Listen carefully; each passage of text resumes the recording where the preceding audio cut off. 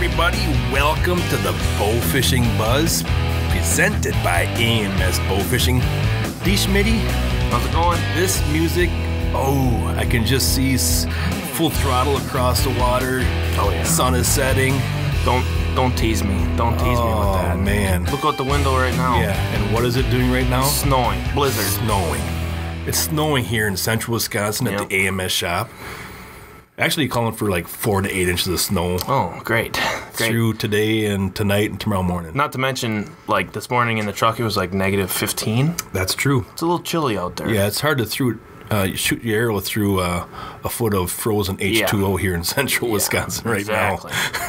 Yep. That's why I like doing the old Bowfishing Buzz, because it keeps me jacked up for the season opener. I know I like to listen to podcasts for hunting and fishing when it's not even hunting or fishing season. It just kind of keeps you in the loop, keeps you thinking about it a little bit. Absolutely. So last week we had our first podcast. I had a blast recording it. Had a great time. We had a lot of cool comments. So I was excited to see that, you know. For sure. We actually had one guy email us.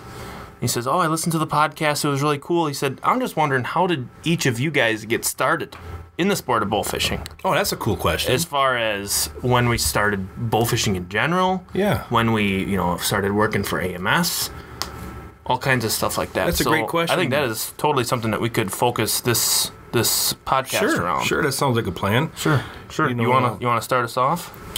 Let's see here. Eeny, meeny, miny, mo, catch a carp by the tail. You go first. Me? Yeah, you go first. All right. Well, this goes way back. Way back. You're like 20 years old. 21. 21. 21. Well, this is way back in middle school. I actually started right away in like preschool when I was just a little tyke. I actually, in the same grade as myself, was the owner, Jeff and Cindy's son, Sawyer. Yep, Sawyer. Yep. We were great friends all through middle school, and in like 4th grade, I was 4th or 5th grade, he invited me over one weekend, and we were having fun at his house, and I knew Jeff and Cindy. I knew that they owned AMS, and I always thought that bowfishing is so cool, but I never really thought of doing it. I never had the gear or anything to go do it. Right. And one night, Jeff and Cindy said, well, how about we take you out on the boat? We just went right on the old plane over here. Sure. Yep. A couple miles away. Yep. Yeah. Yep. And we went out there, and I was awestruck from the get-go. The lights on the boat, putting the boat in the water, the bows. It was just absolutely crazy. And I had so much fun. And you know what the thing about it is? I did not even shoot a fish. Yes. I shot at 15 or 20 fish. I did not shoot a single fish. That was just crazy. And I know that I spent the night at their house, and all night I could not sleep. I'm like, oh my gosh, that was so much fun. And then the next day, Sawyer's like, what do you guys want to do? And I was like, well, I don't know about you, but I think we should go bowfishing again. That was fun. So then we went out that day, and I shot my first fish. Cool. There's a picture. Very cool. Circling around here somewhere. I'm just a little fella holding up a fish that's half the size that I am. I think we have that picture here on one of the drives here on the computers. Yep.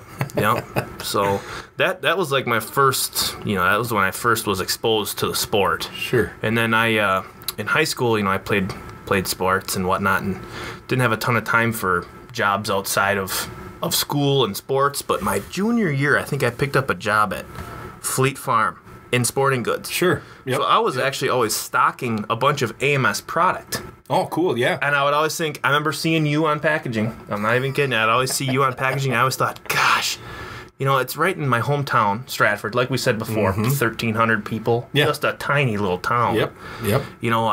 I'm best friends with the owner's son. I always just thought, gosh, that would be an awesome place to work. So, a month or two went past, and I eventually built up enough courage. I actually wrote Cindy a letter, the owner, Cindy, a letter. And I said, hey, if you guys need any summer help or anything, do not hesitate to give me a call. Sure. I said, I would love to work for you guys. She got back to me like the next day. Oh, cool. She said, well, I'll tell you what, we need help right now. And I contacted her. It was like June, May. So it was kind of busy season for bowfishing. Right. And I thought, oh my gosh, this is crazy. So I had to put my 2-week notice in at Fleet Farm. So there was a 2-week span where I would work from here at AMS from 6 to 3 and Fleet from 4 to 9. That was just, oh my God. And then Fleet on the weekends. So that wasn't very fun. But you were getting your foot in the door. Exactly, I was. And I started working summertime at, here at AMS, and right from the get-go, they said, you know what, we're real busy in the summertime, but, once things slow down and your schooling starts back up again, we might not, maybe let you go and then pick you back up again in the summer. Sure. And, I was out on the line doing stuff, putting tips together, and I thought it was the best job on the face of the earth. I remember seeing you come walking through the old shop years ago. Okay, this is not a joke. My first week working here, you were gone on a trip somewhere. And when the first day you got back and you walked into the lunchroom, I remember I was sitting there in the lunchroom and you walked in and I was like, oh my God, there he is. Oh my, you're a wingnut. That's him. That's who I've been staring at the Fleet Farm packaging for all these months. Enough of that. You're a wingnut. Oh my gosh. And then of course, you sit down and you tell one of your crazy stories. And that just added to, I could barely even talk to you for like the first month I worked there. I was so intimidated. You were such a icon. You're a wingnut. And so anyway, I was working there in the summertime, and this is between your junior and senior year in high school. Yep. Yeah. Yep. And it just got to be, school started up again, and I think I went in and I talked to Jeff and Cindy, and they said, well, if you want to come after school from like 3 to 5, and then I actually worked something out with school. Your senior year now. Yep, my senior year, where I would actually work my 8th hour of school. I would come here and work as a youth apprenticeship program. Yep. So that was pretty cool. So I stayed on there. And then basketball started, so that got tough, but they still found time for me to work, and I loved doing it, so whenever I could hop over here from school, I wanted to. Right. And really, it's just been, I was part-time when I was in college, but otherwise I've been here since that day, and that was what, I think 4 years ago now. And I remember your senior year, basketball was your big sport. Yep. You were a big basketball junkie. Yep. I came to a few of your games in high school and stuff, and I watched you play. And I remember the ATA show, of course, was during basketball season. Right. Yep. And like I said, basketball, that was your main sport. You loved basketball. Yep. And during your senior year of basketball, you were asked to go to the ATA show. I was. I just about pooped my pants when I was asked to go to the ATA show. I knew of the ATA. I knew what it entailed and everything, but I don't know if you were in there or not. Jeff called me into his office and he sat me down, and of course I thought I was in trouble. I'm like, oh no, what did I do now?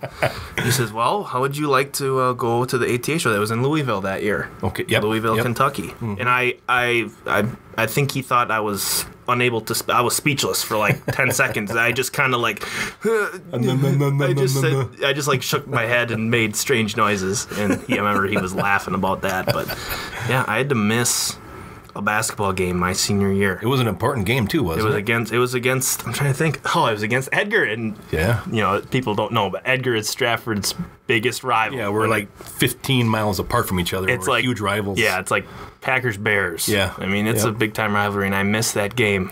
And I remember Coach wasn't too excited about it, but once I explained to him, what the opportunity was, and I was doing it for work and everything, he cooled off a little bit. That's cool. Yeah. That's cool. Yeah.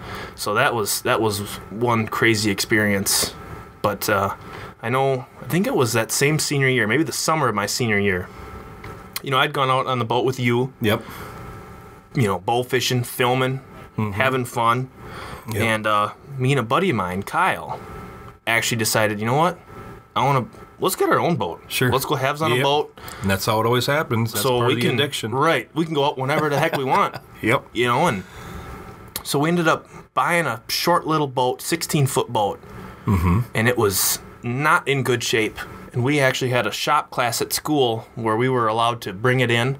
We actually fixed it up, sandblasted and painted the trailer with our equipment at school. Yep. Then we actually flipped it for like $500 more than what we bought it for. Oh, you're doing the little flip-flop And then we bought a different boat that cost about the same price as the one before we fixed it up. And then with our extra money that we made flipping that boat, we each bought a bowfishing boat. Oh, cool. So that's how we made that happen. Sure. Yep. Sure. We had an 1860 boat and wobbly and it's not nothing special, but it gets the job done. Just your standard Fleet Farm halogen lights on there? Yep. And I remember we were so proud of that boat. We painted it up. We put rope lights in it to dress it up. We were getting the, buying the, you know how it is, buying all that stuff for the first time, making it truly your own. Right. That's exciting. It's a big thing. You bet it is. Yep. Yeah. And I remember the first time, this is bad. The first time we went out, we went right in the Old Plain Park. That's where we launched. Yep. Mm-hmm. We undid the straps and everything, and, we're just high-fiving, sun setting. It's just beautiful. Oh, yeah. And we're thinking, you know what? We're going to go out and bowfish in our own boat with our own bows. I mean, we're doing it all by ourselves. Heck yeah, man. That's a big deal. Yeah, absolutely. Yeah. It was a big deal. We were excited. I remember I barely slept the night before because I know we were going out the next day. And so we pull down to the landing, and, there's an incline, where you dump the boat in, and we take the straps off, and I hopped out, and my buddy Kyle, he's backing the boat down, and I don't know, I was looking at the water, taking a picture or something, and all of a sudden I heard the noise of the rollers. Oh, no. On the trailer. Uh-oh. And we were a good 10 yards away from the water. You got rollers on there. And the motor's down. Okay, it's not up. It's either, it's the old 40-horse Honda. And it was either down or up. There was no, you didn't trim it or nothing. Right. And it was down. Oh, no. The boat rolled off the trailer.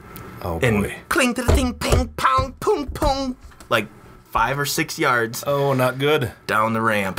Yep, the motor was just flexing on the back. And, I mean, we went from ultimate high to ultimate low. I mean, we're like, oh my gosh, this is terrible. Your boat is dry docked on the landing. Exactly. Yeah.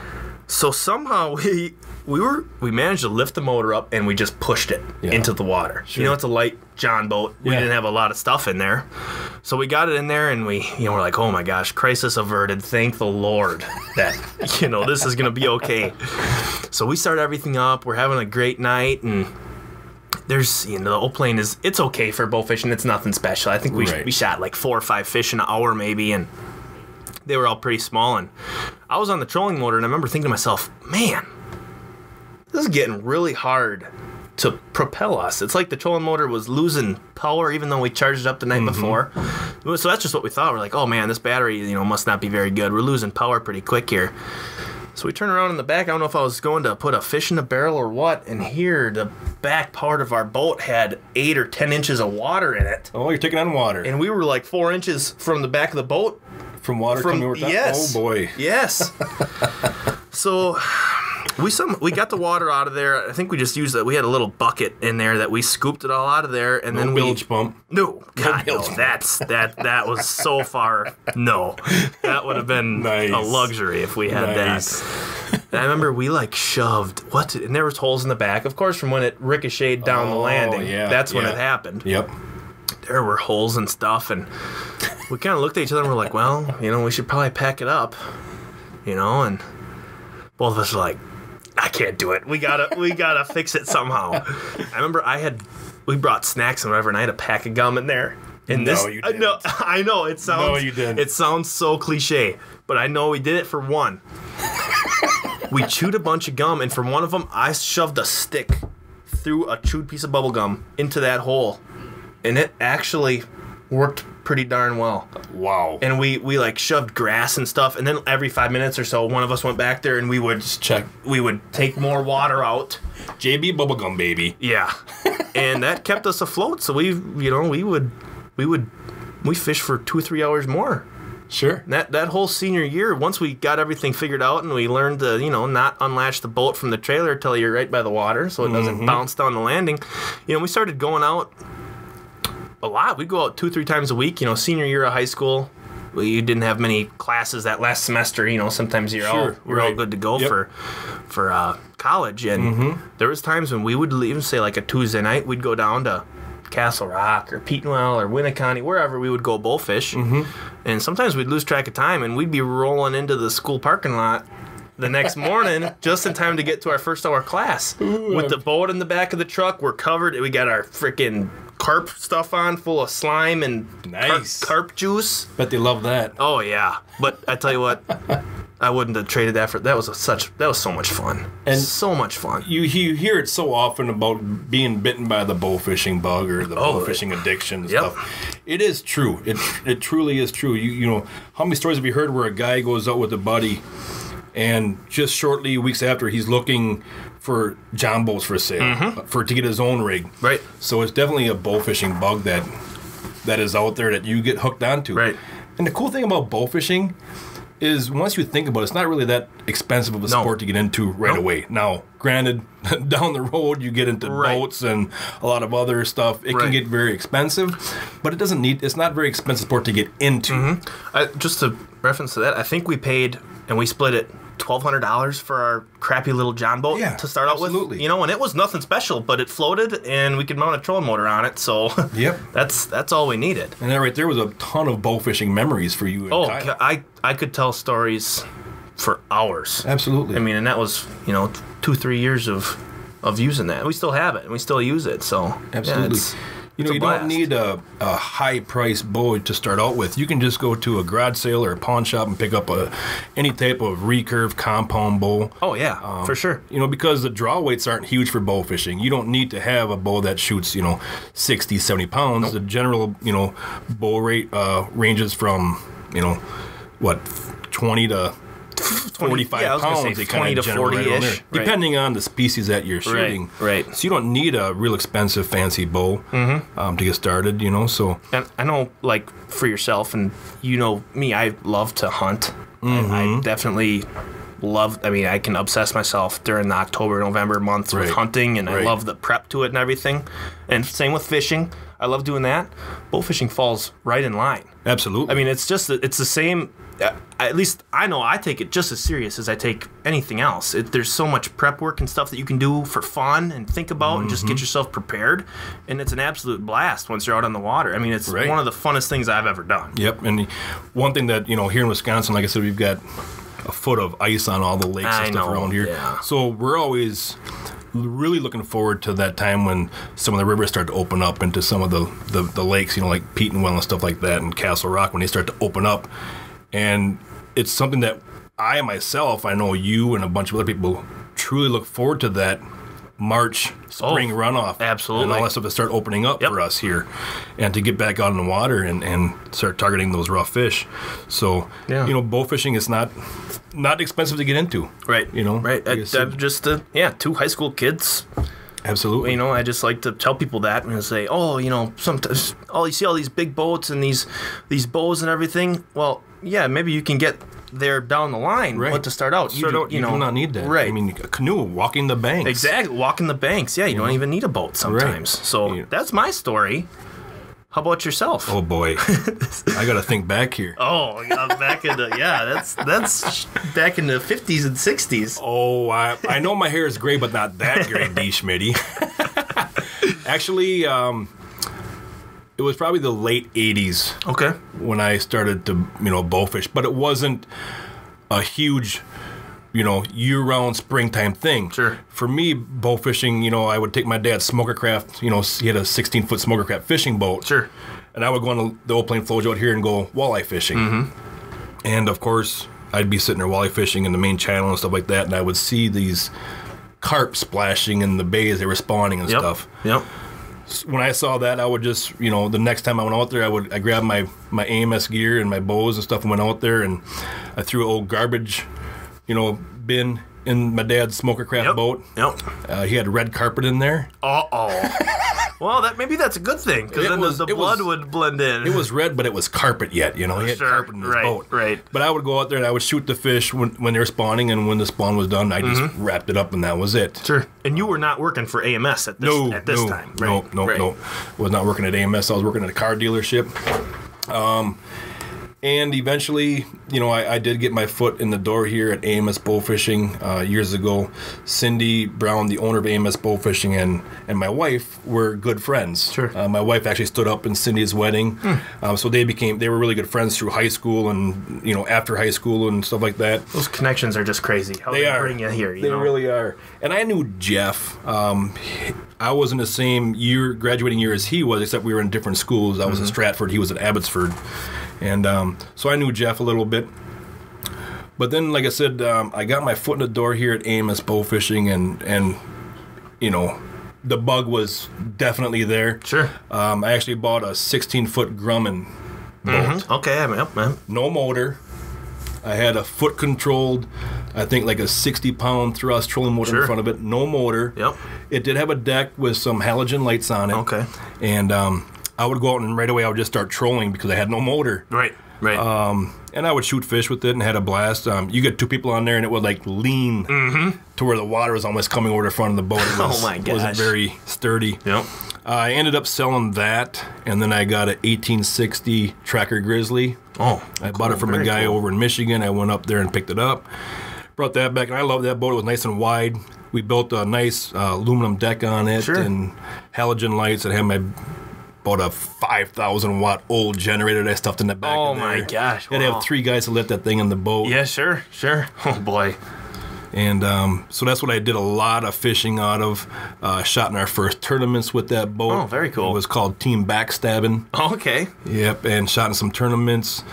And actually at the tournaments is where I met a lot of bow fishing friends. Oh, yeah. That's a great place to interact. Absolutely. The tournaments, the WBA tournaments, are the ones we would go to here in Wisconsin.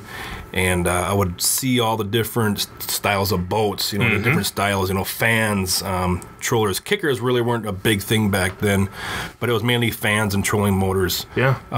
But that's where I learned a lot about bow fishing, and like I said, I met a lot of great people in the sport there. And the cool thing is everybody was willing to help out as far as what you needed in your boat for this or that, light preferences, generators and stuff like that. Sure. Granted, they wouldn't give you their fishing spots. Right. Yep. That's the only thing they wouldn't tell you. Yep. But I wouldn't want that anyways. I like to find my fish on myself. But if you want to learn a lot, join a bow fishing club in your area. Almost all the states have some type of a bow fishing association. Become a member of the BAA. They are striving out there to help protect our rights. They're fighting on a lot of issues.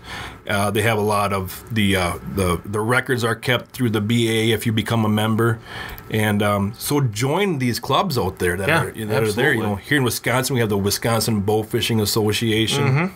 And just get your foot in the door. Like I said, you don't need a lot of money to get started right away. Like Derek said, he started out in just a small little, 16-foot, $1,200 boat, and they built it up themselves and sold it and got a bigger one, kind of like how I did it myself. Right. So you don't need to. And then from there, things start rolling. You get teammates. You kind of get guys that you kind of shoot with a lot, and you put more and more time into it and stuff like that.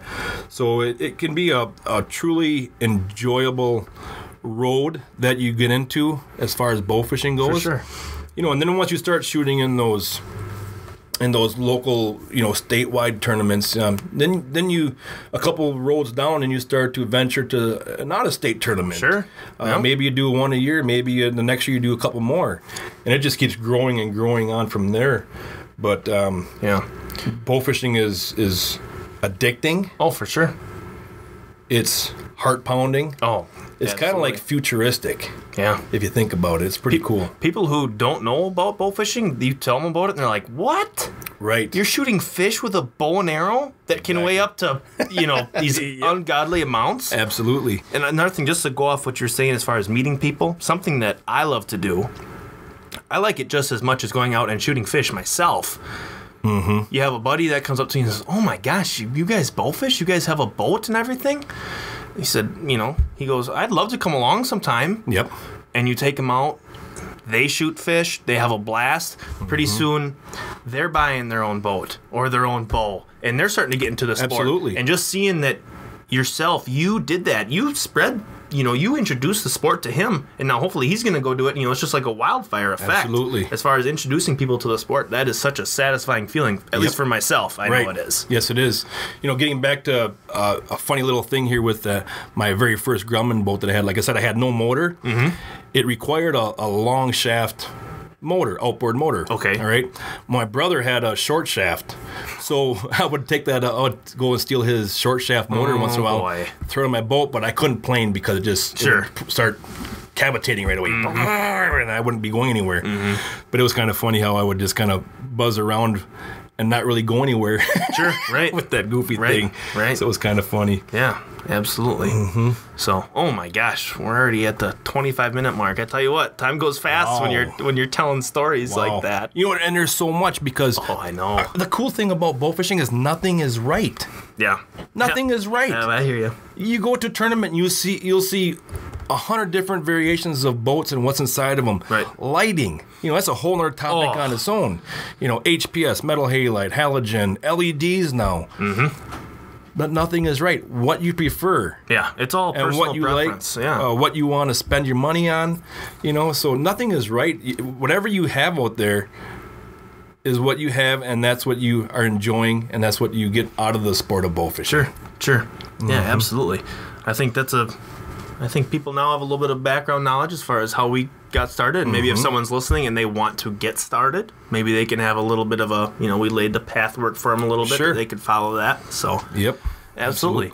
I think something that we should start doing with these podcasts, maybe at the end, wherever we want to throw in there, I think we should highlight a product that AMS carries, an AMS product that we assembled here at AMS. Sure. And I think that this podcast, the highlighted product, could be the 610 Retriever TNT. Ah, the TNT. Yep. I love the TNT, man. Absolutely. Would you like to tell everyone a little bit extra about it? Yeah, the 610 TNT is based off of the Retriever Pro, except we have a higher gear ratio of 4.3 to 1. What does that mean when you tell it to somebody? Right. Yeah. Oh, 4.3 to 1. Cool. Yeah. Numbers. What does that? What? Basically, what that means is the higher gear ratio. So you've got the TNT Retriever. When you do one full revolution of the handle, all right, it pulls in 27 inches of line. Yep. Okay. You take the Retriever Pro. You turn one full revolution of the handle, it pulls in 17 inches of line. So it's a lot faster. And you can tell the difference, absolutely. No doubt you can tell the difference. I remember the first time that when I was actually shooting the 610 TNT, I shot onto the water, and I just cranked my arrow back, not even looking at my arrow. Yep. And it came flying up onto the deck. Like, I wasn't used to that. Right. It came flying back so fast. Right. It's got the built-in quiver, brass gears and stuff like that. It's really nice, real... 35 yards of 350-pound Spectra line. Yep. So our product highlight this episode 2 is the 610 TNT Retriever. Great reel to have on your bowfishing bow, that's for sure. Absolutely. If you want to check them out at amsbowfishing.com. Yep. But I think we're almost getting ready to wrap it up here for episode 2. We're almost getting here on 30 minutes. Wow. I feel like we've been recording for 5 minutes. Yeah, no kidding. That's crazy. No kidding. That's awesome. We'll see what we're going to come up with for our episode 3, but as of right now, we hope you enjoyed the AMS Bowfishing Buzz, episode 2 here on how we got started in bowfishing. If you have any questions or anything, give us some feedback on our Facebook page. We will be doing a question and answer episode here also coming up. Sure. We're going to be getting some special guests on here as well. But from all of us here at AMS Bowfishing... And remember, AMS stands for Awesome Matthew Schillinger. No, it does not. He's a wingnut. It stands for All Metal Stamping. I actually have to ask all the listeners this because I had someone message us after our last podcast, and he said, "Oh, I didn't realize that there was 2 people talking in that podcast." Yeah, my good buddy Reese. Reese said that. Yeah, Reese is a good bull fisherman up here. He's a good guy, and he said, "Oh, I just thought it was Matt talking." So apparently he thinks we sound alike. Maybe you guys let us know if we sound alike or not. I don't think we do. Maybe a little bit. Nothing too similar. I have heard references where they think that you're my son. I know. We get that all the time. We do get that I think all when the we're time. standing at shows right next to each other and we're being doofuses out there, they're like, "Oh, father-son." But father and son, you're a big LeBron fan, and I'm a big Jordan fan, and that's a total different story on its own. But yeah, well, LeBron's the GOAT. No, so he's not. We could have a whole new podcast about that. I think next podcast, episode 3, we should talk about tournaments. I think that's a great idea. I think we should talk about bowfishing tournaments. Absolutely. There's a lot to cover there. Cool. Let's Lots do that. of content. All right. Sounds like a plan. So from all of us at AMS Bowfishing and the Bowfishing Buzz, we will catch you on episode 2, 3, 4, 5. We're going to make a bunch of them. We are. Yep. So keep listening. And remember, aim low, think big. See you guys.